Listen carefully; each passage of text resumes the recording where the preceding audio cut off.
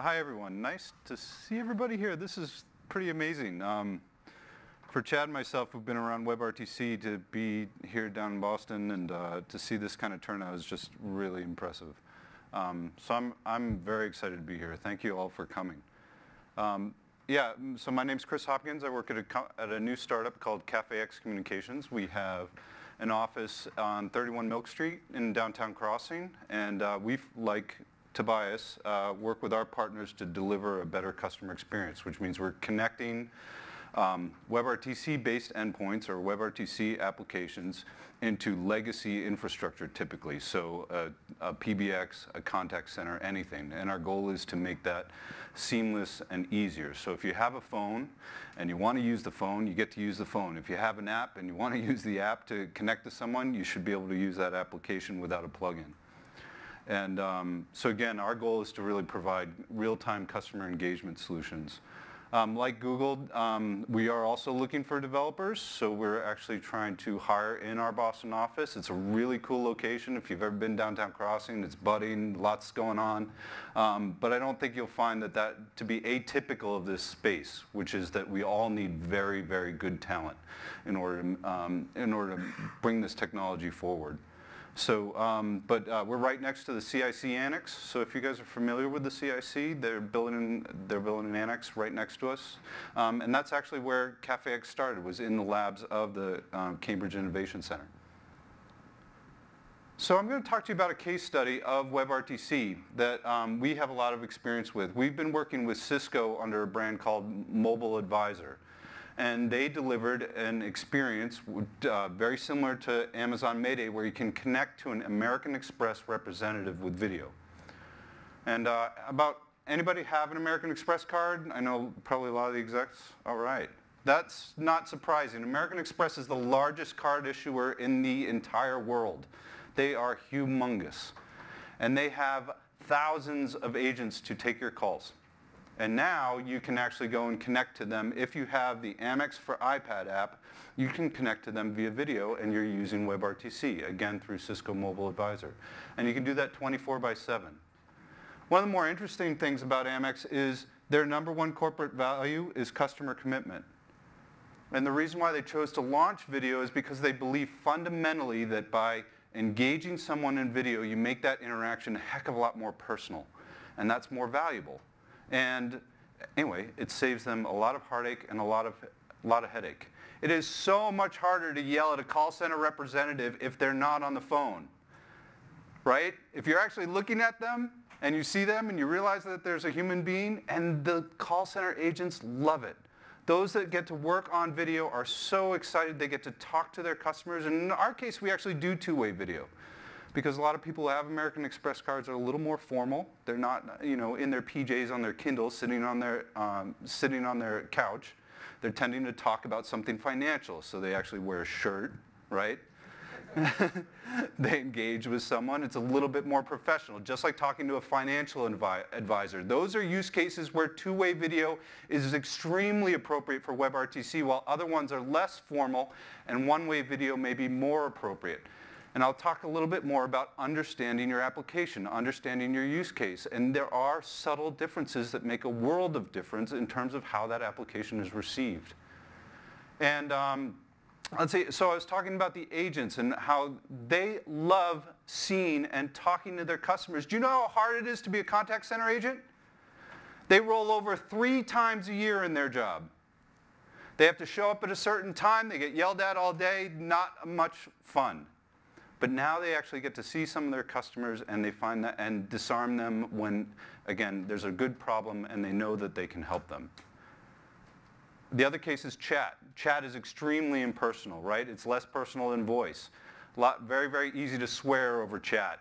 Just drop an F-bomb right through chat, and the person will be on the other side. And that poor agent, well, now they're going to escalate to video, and you're going to see him after you did that. All right?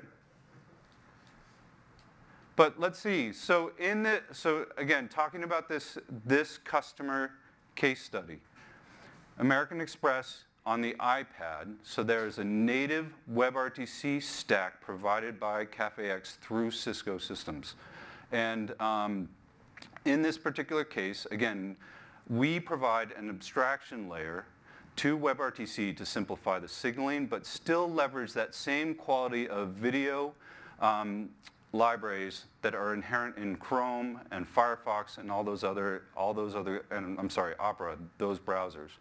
We also do plugins, like Chad talked about.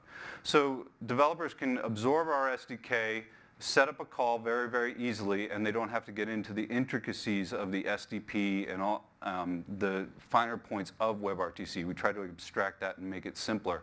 And then we make it simple so that you can connect into these legacy environments. In the case of an American Express representative, they actually have a big hard endpoint. They actually have a video phone sitting in front of them. It's not just a desktop where they're pulling up a browser on the other side. But you can engage directly with them in a video chat. And this is actually our COO's American Express card, where he actually went and engaged with a representative directly. So American Express, they say their tagline now is inspired by you, but it really is inspired by WebRTC. So again, this is our COO talking directly to a representative about his card. You can do this today. If you have an American Express Gold or Platinum card, you can use WebRTC to talk to these representatives. They do get calls from time to time, people just kicking the tires and talking about it. So they're probably pretty used to it. We are not going to call them tonight. You know why? It's holiday season. And we're not going to overburden the contact center, but I will show you a demonstration of the technology that they're using. So again, once you've engaged with them, they can go, they will ask you if you want to turn on two-way video so that they can see you. You don't have to do that, but audio is running the whole time, and once you've engaged in that session, they will actually go and say thank you for using video chat, and go from there. And then I think you get a post-call survey. From this case, what we learned, if you're trying to integrate into a contact center, again, very different than peer-to-peer WebRTC applications, you need to introduce it slowly. You just don't turn 5,000, 6,000, or sometimes even up to 40,000 contact center agents into a new technology. They're going to try it, they're going to learn about it, they need to understand the processes behind it. So we introduce this technology and this environment to the contact center very, very carefully and slowly with measurable results. The other big thing is, remember the agent video environment. So they typically have to change how they dress sometimes, the video agents, especially if they've been on the phone for their entire careers. Let's see, because they're looking at you. If you look at the Amazon Mayday reps, they have a special backdrop behind them. Camera placement is very, very important so that they're looking directly at the camera as opposed to looking at this screen and switching to this screen. Otherwise, it becomes more impersonal. They want to engage. So we learned very much about what that environment works like, how you have to change that. The other, Chad talked about knowing the network environment and the device. So in this case, we're looking at iPads, specifically iPads 2 and higher, right, all have cameras. And there are implications about how the network reacts and how WebRTC and which codecs, specifically VP8, H.264, Opus audio, all have different impacts on those different devices based upon their CPU consumption. So some will actually have lower quality Wi-Fi, which means that they'll have signaling problems. And anyway, the agent actually needs to be aware of that and understand what's going on. We have daily quality metrics. We need to know the quality of every call that goes through our system, so we know how well it worked, was there choppy audio, how did the video resolve itself. And the key here also to remember is that while video makes it personal, audio is what matters most. So the audio has to be exactly timed perfectly. It has to be crystal clear. If you're using Opus to another codec, inside the contact center, you have the ability to do high fidelity audio, which makes it sound crystal clear. That means actually using WebRTC is going to sound better calling from an application like this into a high definition contact center than calling an 800 number. So in addition to all the reasons Tobias listed, that's also something else. You're going to not get misrepresentations, crosstalk. Audio matters a ton. So we learned a lot about how to introduce this service at American Express. So I was going to show a quick demonstration. Anyway, I'm going to pull up a Chrome browser.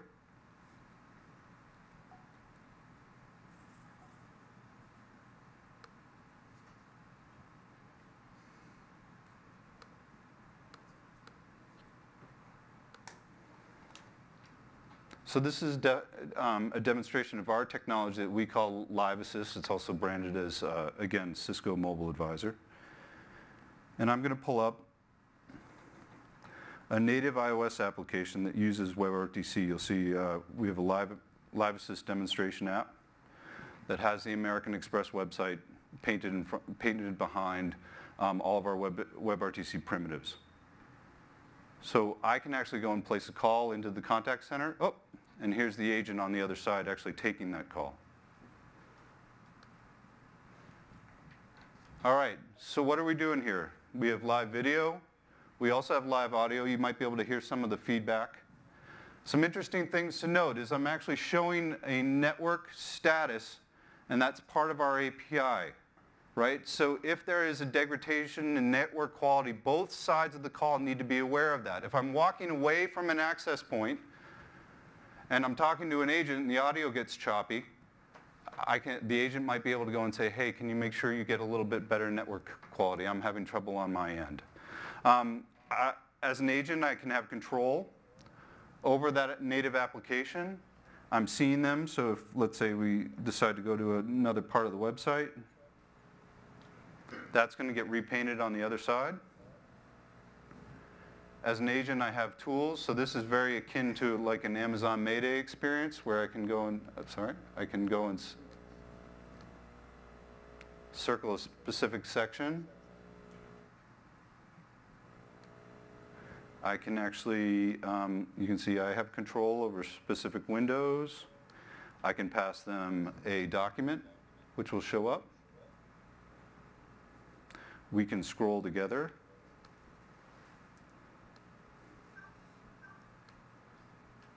Well, it looks like the demo gods are working.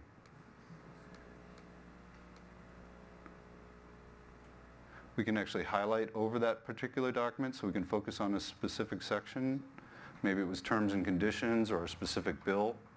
But these are all the tools that we go and enable the agent to have at their disposal. Again, all leveraging WebRTC. And if you want to get into the intricacies of our API and talk to that, but for the most part, this is VP8 video that's being passed back and forth. You'll notice that it's not a significant, it's not high definition video. Again, there's really no reason to do that in this particular case because the application is what's central to what's going on. But I'll hang up there. All right, thanks everybody for crossing your fingers for the demo gods. That's most appreciated.